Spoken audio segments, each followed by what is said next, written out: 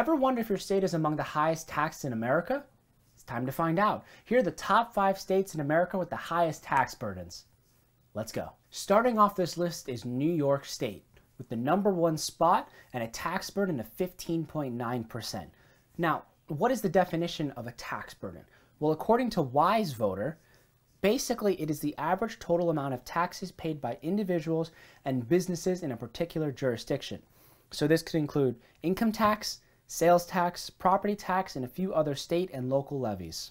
So some of the main reasons why New York is such an expensive state is because, one, massive population. It's one of the largest states by population in the country. So a lot of people means a lot of things to fund. So infrastructure, education, your local communities and your counties, all those things require taxes. And probably the biggest thing is New York City. New York City is one of the biggest financial hubs in the world. So anything that's close to it, either a house or a county or anything, is very desirable because of how close it is to that city where all the action's happening. So you have counties like Rockland and Westchester are very expensive and very desirable because they're only like an hour max away from the city. So, companies that want to be there, very expensive land. People that want to live there, very expensive towns and very expensive homes because it's so desirable and so many people want to live there. So those are some of the factors of why New York is so expensive. Next up on our list with a tax burden slightly less than New York is Connecticut with a tax burden of 15.4%. Connecticut shares many of the same reasons as New York. Close proximity to New York City, very wealthy counties and towns like Greenwich and Westport, excellent schools, tons of programs, tons of infrastructure. So all of these things add up to make it a very desirable place to live. And when it's desirable, people are willing to pay a lot to live there. And there's a higher cost of living, so higher taxes. At number 3 is the Aloha State, also known as Hawaii, with a tax burden of 14.1. Some of the main reasons why Hawaii has such a high tax burden is partly due to its remoteness. Hawaii is an island, so there's limited land, expensive. Anything not grown or built there has to be imported, expensive.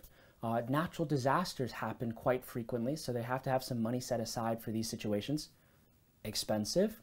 And then also tourism. The tourism is a main part of the Hawaiian economy.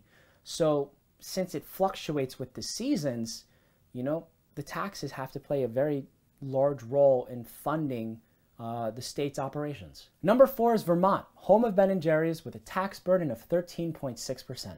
Vermont, like Hawaii, relies on its tourism section to fund its economy. Vermont is a very gorgeous place, and if you haven't gone there, I highly recommend it. So anything related to the tourism sector and infrastructure has to be a tip-top shape and of high priority. Another thing to consider is that property taxes in Vermont actually fund the educational system. In addition, Vermont has an aging population, one of the oldest in the country. So older people mean more reliance on government programs and of that such. And lastly, Vermont has a high standard of living and excess taxes. So taxes on alcohol and gas and tobacco. So all of these things, plus its high standard of living and high cost of living, cause Vermont to be a very expensive place to live. And number 5, California, which most of you probably thought would be higher on this list, but it has a tax burden of 13.5%. Some of the reasons why California is so expensive because, one, it has a massive population.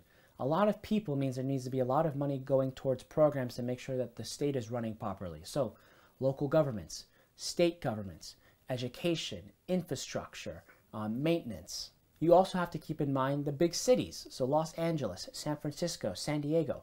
Big cities with a lot of money and companies means very desirable pieces of land and also very desirable jobs. So a lot of people want to live there, raising the cost of living and the standard of living. In addition, California has a lot of taxes for government programs. So all of these things and a few other things cause California to be very expensive. Note, something to keep in mind is that these numbers are from the end of 2023. They have not been updated for 2024. So there is a good chance that these numbers have changed since then. Also, these numbers are averages, so there's a fair chance that a lot of you pay more than this and some of you pay less than this. It's just how it goes. Your tax burden can change drastically depending on the state, county, city, or town that you live in, right? Your taxes can go towards education, maintenance, social programs, infrastructure, and a whole lot of other things, right? And if you don't agree with where your taxes are going in the area that you're currently living in, you got 49 other states to choose from. So with that, I'm Evan, and thanks for watching. If you like what you just saw, then click on the video here. Also, if you haven't, like, subscribe, and hit the bell icon so you don't miss any future videos.